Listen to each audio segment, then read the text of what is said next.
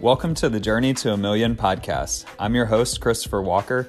This podcast is about my personal journey from being $25,000 in debt to getting to $1 million of net worth by the age of 43. Follow along with my journey, implement the ideas, and let's do it together. Thanks so much for joining me. Let's get started.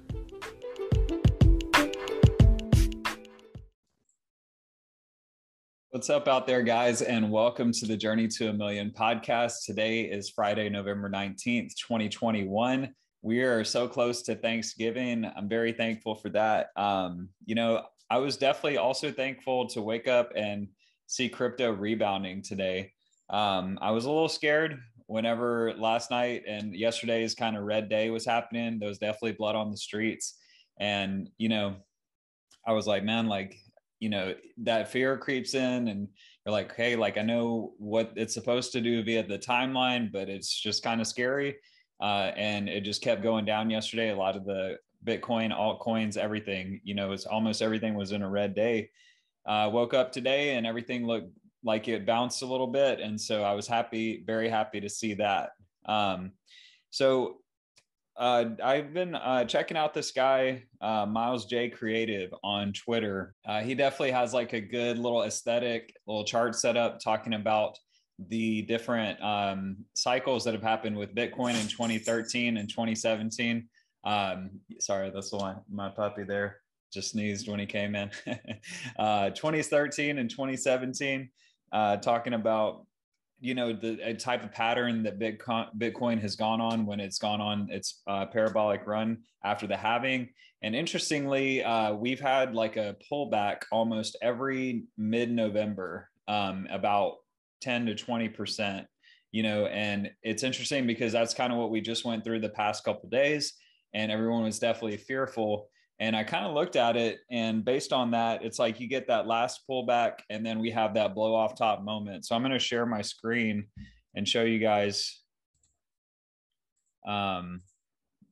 what I'm looking at here. We're looking at coin market cap. And so Bitcoin is at 57,781 as of today. So, we came down here yesterday and hit this 55K mark, mid 55s.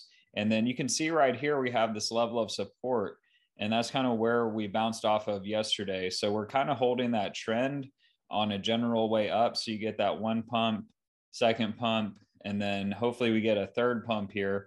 And every time we kind of take that breather, that's when you get the next big run. You see, we took a little breather right here, bounced up again.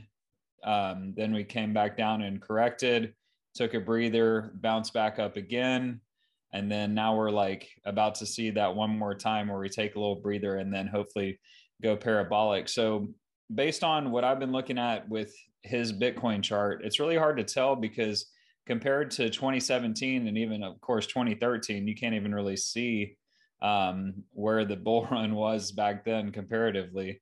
But in November of 2017, it's hard to really see, but we had a move. We got up to about 7,500, something like that.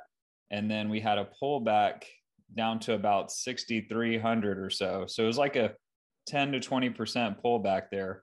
And then all of a sudden we hit that big run from late November till almost January, basically, where Bitcoin hit 20K.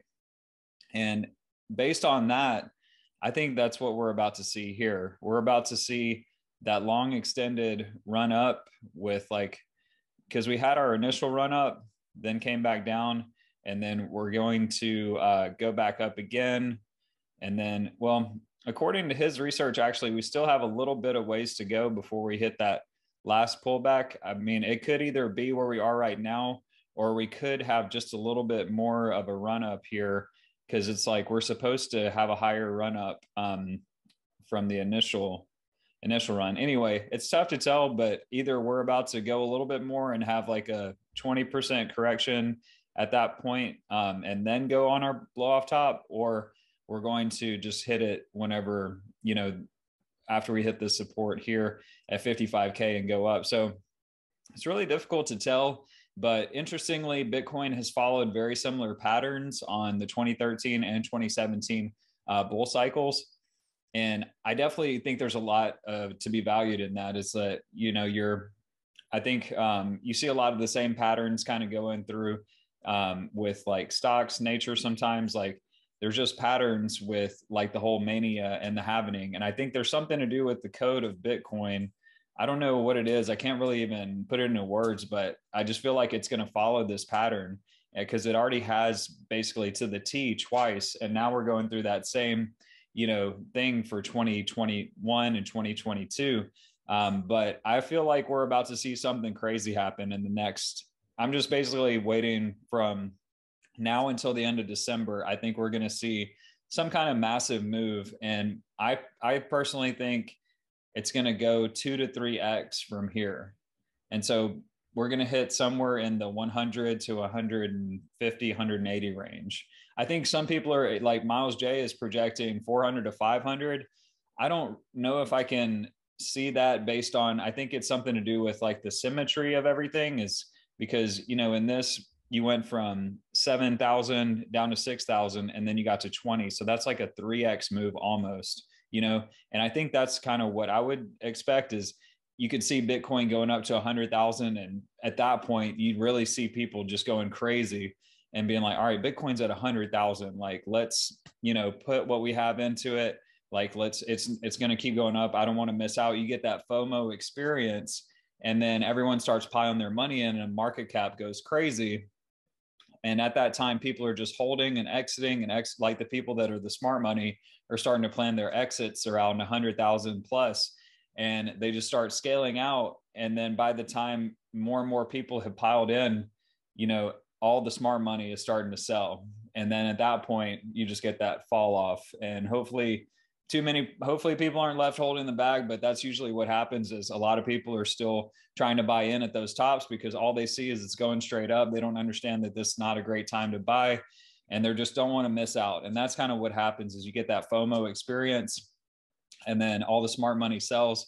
And then those people that bought in either sell or they just hold till the next time just to break even. So, you know, there's a lot of people who bought Bitcoin at 17K in 2017, and they're sitting pretty now, but they weren't sitting pretty for a few years. So that's how it goes. And we'll see what happens. But that's my personal take. I'm kind of excited because I'm like, okay, November, December, the rest of it, like we could be in store for something insane, because it's like, in the past, it was like Bitcoin went from, you know, it's going to make the same percentage moves most likely, but the amount of dollars it's going to be going up is so much different, because the move from 7,000 to 20,000 is one thing, but the move from 55, 57,000 to 100 to 200,000 is just like, it's just more dollars, obviously.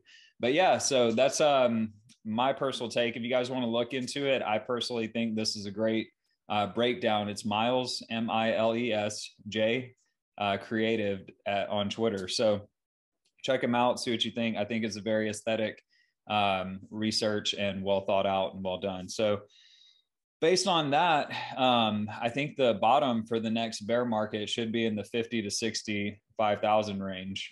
So we'll see. But like I said, I'm still, you know, only been in this for a couple of years. And, you know, I'm still learning stuff every day, but I definitely think that's what I've been trying to do this whole bull run, is kind of look at, okay, where are we in relation to 2017? Because I think we're going to follow similar patterns. And this guy is the first guy that's broken it down on that level where I've been like, okay, like everything seems to be following a similar pattern numerically and by dates and stuff like that and percentages. So check them out. That's all I'll say on that. All right, guys, looking at our investing account. So last week we were at 1,411.99 out of an initial 1,000 that we invested. Remember, this is fake money, both the betting and the investing account. We're just doing this as an exercise. Have to say that every episode. So going into week 12 now, crypto is looking even better for our investing account. So it took us a while and we were down a couple $100, but I mean, honestly, all we did was set it and forget it. And we've been just checking it every week. And as of this week, we're at $1,597.21. And we still have way to go. You know, we're up almost 60% in 12 weeks. So go to someone in the stock market and say, hey, we need to make 60% gains in 12 weeks. What do you think? I mean, they're going to laugh at you. I think it can be done. Obviously, there's people that are making a lot of money trading the stock market, but like just a general investing strategy, it's going to be hard to find 60% returns, over a long period of time, much less 12 weeks. So we're in it, and a lot of our coins aren't even pumping hard yet. Like we still have so much where we can like go up. Like basically only one of our coins is even pumped and we're already up 60%. So ADA Cardano, we're still waiting on that one to catch back up. It's a 186. That's on me. We bought in at a bad time there. 130.20 is what our value is on that for 70 Cardano. One Solana pulled back yesterday, now at 216.01. And then we have 200 Mano, which is our number one performer by far. I think we got in at 80 something cents, and now we're at $4.13 per Mana. So that's a 5x basically. So we're at $826. So we invested $1,000 initially for our whole portfolio, and now we're almost at $1,000 for one of our picks. So, that helps out the whole portfolio look good. XRP is still not doing much at basically what we bought in at 108. So we'll see if that gets fixed. We have 260 XRP, and then Stormex 5K at 0.029 is $145. Add all those up and you get 1,597.21. Cool. All right. So then in our imaginary betting account, we would have been in a really bad spot if not for hitting that parlay last week. So looking at week 11, we were going down $220 going into the week. And we took the Ravens minus 7.5 down to 0.5 on a 7-point teaser, along with the Cowboys minus 2.5. Cowboys destroyed, that was an easy W, but the Ravens lost outright to the Dolphins, and that was a surprise game. So we lost 65 on that. And then Lions tied the Steelers, and we just needed the Steelers to win by 2, along with the Bucks minus 2.5 on that 7-point teaser. And the Bucks lost to the Washington football team. So, NFL's been kind of crazy the past few weeks, a lot of upsets. So I think we've been losing a lot of our games where we're just taking chalk, and the games where we've been taking underdogs have been doing well. So that's another 65 we lost. And then we took the Panthers and the Cardinals. We took the Cardinals minus 4, but the Panthers destroyed. Cam Newton looked good. And then the Rams were minus 4. We made them plus 3, and we lost that one. Rams got destroyed 31-7. So, but all these games, if we just take the underdogs, we're undefeated right now. Easy. So lost 65 on that one. And then we did win one teaser with the Browns and Patriots. We had that Patriots minus 2. So we made them plus 5. Patriots destroyed. They've been a great team to bet on. I was going to take the Patriots last night against the Falcons, but I just didn't get the video done in time. So, got to miss out on that one. I was going to have them in a teaser, probably unnecessary because they won 25-0. So a good betting strategy this year would be just to bet on the Patriots because they've been underrated as far as how they've been performing the past few weeks. Shout out to the Patriots. This is one of the only Patriots teams that I've actually been very into, as I like the way they play. And, now it's a new crew, and they're performing beyond their expectations. So that's nice. And then we also had with that the Vikings plus 3.5. We moved them to plus 10.5, and they won their game outright 27-20. So we won 50 there. We also lost a parlay with the Seahawks and Packers over 49. That was a bad pick by yours truly. The Seahawks did not even score, and Russell Wilson and Aaron Rodgers were both rusty, as Aaron Rodgers was coming off being sick with the virus, and then Russell Wilson was still rusty from his hand. So that was way under. Falcons Cowboys would have been a good pick on that over 54.5, but the Falcons just didn't show up. They got destroyed. Bucks and the Washington football team, I don't think that hit the over either. And the Bills Jets, I think that one did hit the over 48. But yeah, so either way, we lost 50 on that one. But we did win a parlay. At that point, we were down, I think, like 245 going into that. So that would have been a rough week. We'd have been down almost 500 total. However, we took a 4-team under parlay, 50-100, Saints and Titans under 44.5. And that one finished 23-21. That was super lucky because it was Saints were down by 2, needed a 2-point conversion, got a penalty, had to move it back 5 yards, I think, and then tried to hit that 2-point conversion, but didn't get it. So that's how the game ended, 23-21, won by half a point right there. Super lucky. And then the Eagles Broncos 30-13. That one hit the under 44.5. Then Jags Colts 23-17. Colts won, so that one hit the under 48. And then the Rams 49ers, I was like, man, I was watching that Monday Night Football game that I had imaginary money on. And I was just like, I definitely want to hit this. And it was 31-10 final score. 49ers surprised with the dominant defensive performance. So we ended up winning 255 on the week because we won that $500 parlay.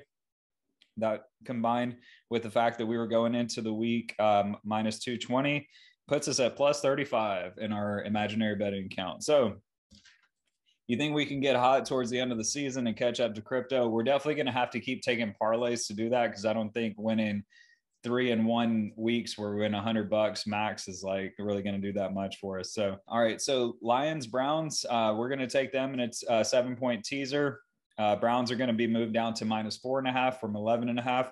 And then the Titans are going to move from -9.5 to -2.5. I definitely think the Titans should take care of business at home against the Texans. Browns should take care of business against the Lions. I like the Browns in that game, even though the Lions have been frisky, and we should probably take the underdog there. I kind of like the Browns just to dominate that game with the running performance. I don't think if Jared Goff plays, he's been banged up. I don't see the Lions being able to hang with the Browns just because of the style of play. And I think the Browns defense is going to show up big in this one. So I'm taking the Browns -4.5 there. All right. Ravens, Bears. This is kind of like a contrarian pick, but I'm kind of feeling both these mobile quarterbacks, Justin Fields and Lamar Jackson, being in this game. I think they're going to try to both show up in this one and, try to play their best game, more so than usual. It's like you're playing a mobile quarterback. You are a mobile quarterback. You want to kind of prove that you can hang on his level. Justin Fields is. And then Lamar Jackson, they're coming off a bad offensive performance. So I think both these teams are going to want to show up on offense. Over 37.5 is what I'm taking on this one. All right. And then this one's still a little risky because Aaron Rodgers still could be a little bit, coming back 100%. But he was struggling last week. But I do think when it comes down to it against the Vikings, he'll be able to put up points. And I think the fact that it's in Minnesota in that indoor facility makes me like the over more. So I'm going to take it down from over 47.5 to over 40.5.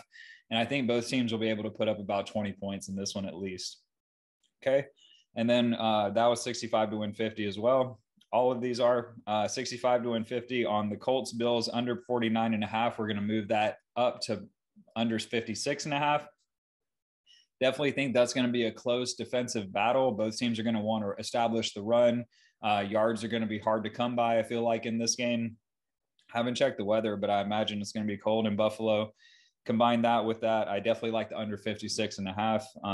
And then the Dolphins and Jets, we're going to put that as the other one. I was going to take the under, but the Jets defense has been so bad that it's really hard to kind of predict that one. I definitely think the Dolphins, with the way they played last week, going to play in New York. I think Joe Flacco's starting.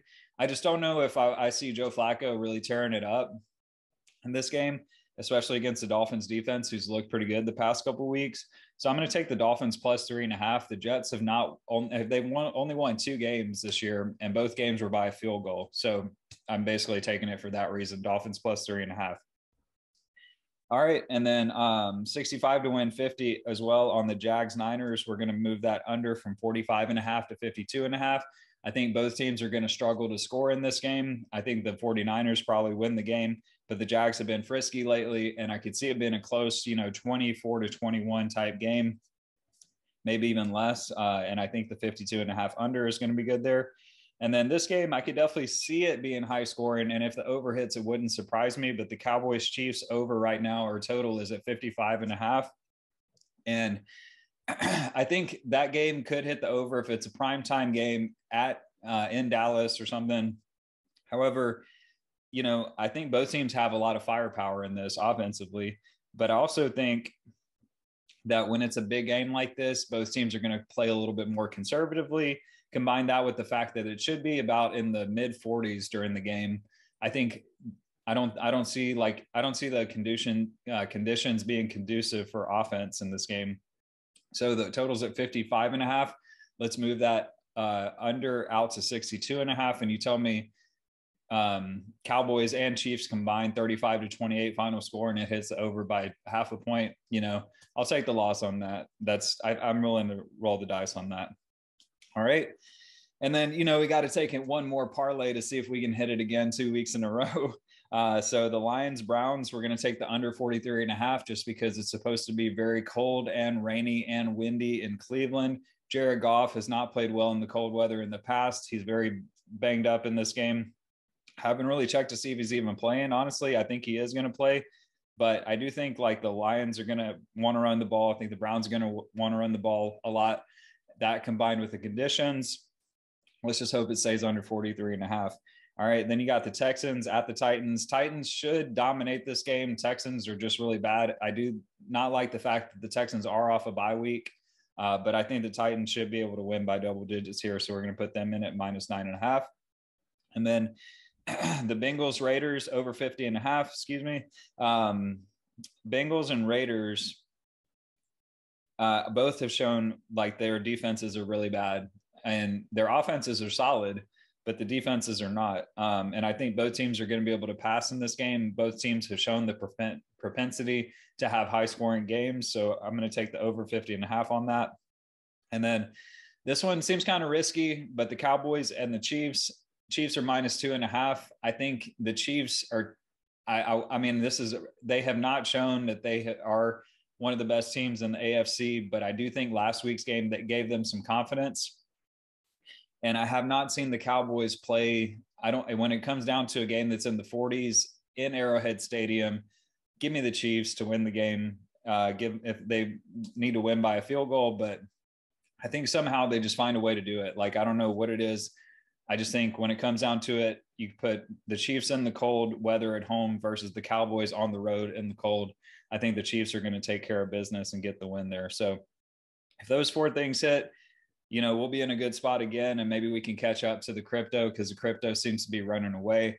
But yeah, so we're taking a lot of risks, and we're just trying to keep up at this point. So it's going to be a fun way to end the season here through November, December, and we'll see how our portfolios do against each other. But I know one thing, it's going to be a lot of action either way. So that's about it for this week, guys. Appreciate you tuning in.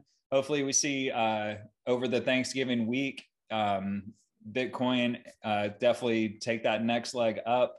I don't know if there's going to be any more big pullbacks before we see that big run up, but take profits if you need to. Take about 10% off the table if you feel like you're getting to a point where you're like, hey, I'm happy here, and let's see what happens from there. So like every week maybe sell like 10 or 20% and see where you're at, because once these pullbacks happen, you can lose 10 or 20% of your portfolio in a couple of days. That's not fun. So just take your profits when you can. And then if it keeps going up, you still have cash. You can jump back in if you want, but I like to get my profits. And that way, when things are going crazy, remember, sometimes these exchanges aren't always able to make your sales happen when you need them to, when there's everyone trying to get in and buy more and more and more. That's when you want to get out, and it's not always, sometimes the exchanges go down. So I definitely think you need to keep that in mind as we reach close to the end of the bull run, is that these exchanges might go down for a day. So you don't want to be sitting there stuck and not being able to sell. So start to lever or cash out a little bit when you can, and enjoy the ride, guys. Happy holidays.